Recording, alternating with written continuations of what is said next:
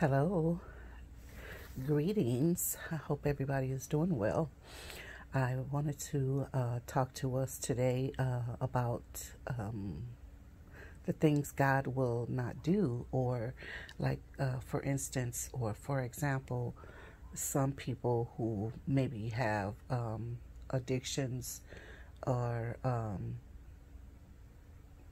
to maybe tobacco products or marijuana, liquor, or whatever, or those who have who are in illicit affairs with individuals, and they'll say, "Well, gotta take it away from me when he get ready for me to, gotta stop. If when he gets ready for me to stop smoking or whatever, he'll take it away from me, or when he gets ready for me and Johnny to break up, he'll break us up, something like that."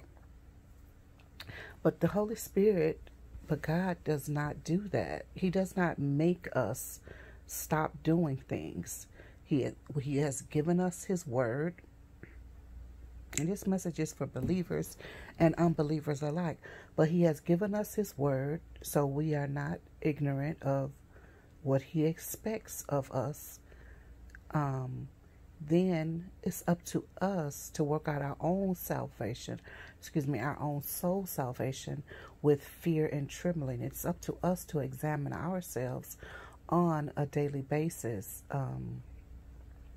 to know if we're in the faith or not, or whatever it is that we are doing. Is it correct or incorrect? He's not going to just take something away from us.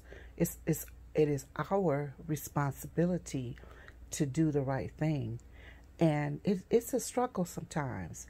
It is a struggle sometimes for us to do the right thing, but that is what He expects from us, and it's not a because some people think it's a sin. Sometimes you are tempted, okay? But if it's not that you are tempted is a sin.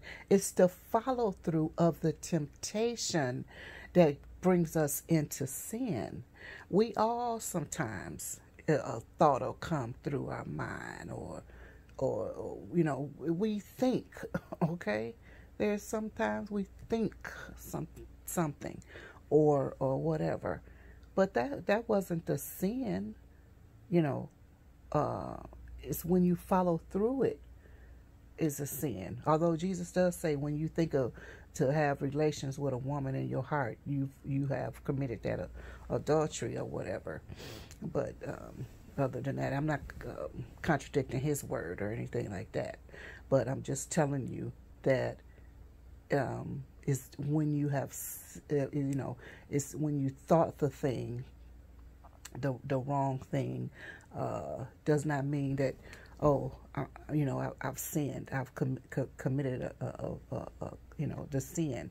But it's when we, because we're going to be tempted. We are going to be tempted, sometimes. We are still here on this earth, but it's up to us to continue to be aware of that.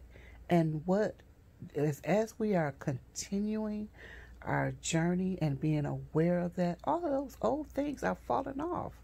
That you should not still, if you are somebody who's been born again a year, 6 months, 3 months, 5 years, the things that you struggled with before you were born again, and when you first became born again, you should not still be struggling with the same things. We should be moving forward. We should be growing. Those should not those small things. Those not small things. Excuse me. Those things should not still be the things that are affecting us. We should be growing and learning, maturing, and again wanting to please God, wanting to glorify Him in every part of our life. Jesus said, love the Lord your God with all of your mind, your body, your soul, your strength. All of our life should be glorifying God. Your body should be glorifying God, right? Your spirit, your soul, everything in us, every fiber of our being should be glorifying God. So, so yeah, but I wanted to encourage us. You must examine yourself. You must know and see the things that we are, that we are doing, and realize, okay, this is not something I should be doing, so I need to stop doing it. You have to stop doing it. You have to submit it to God. Lord, this is something that is troubling me. I want to, I want to do it, but I don't want to do it against you. I don't want to sin against you. I don't want to sin against mankind, my fellow man. So please help me with it. Submit it to him.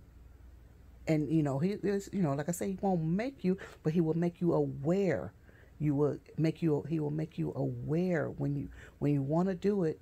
He'll, you'll get a nudge that it's not the right thing to do. You remember, okay, this is not the right thing to do.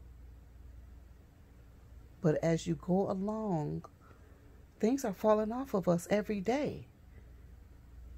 We're being sanctified. We're being cleansed daily, because some of us, we're being processed.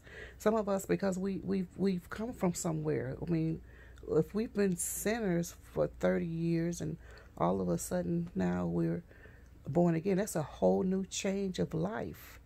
But you don't ever think that, okay, God is going to, take his fuller brush and his soap and clean us. Like then all of a sudden, we're sparkling and whatnot, and sparkling clean. It doesn't happen like that. It's a process, but it doesn't mean that we willfully sin. We don't willfully sin, and we don't willfully expect that God is going to stop us from willfully sinning. Yeah, so I just wanted to come on and say that, because sometimes, people think that, they think that they're waiting on God, and God is waiting on us. So I love you very much, and I hope this was helpful to someone. All right, then. Have a good day. Bye-bye for now.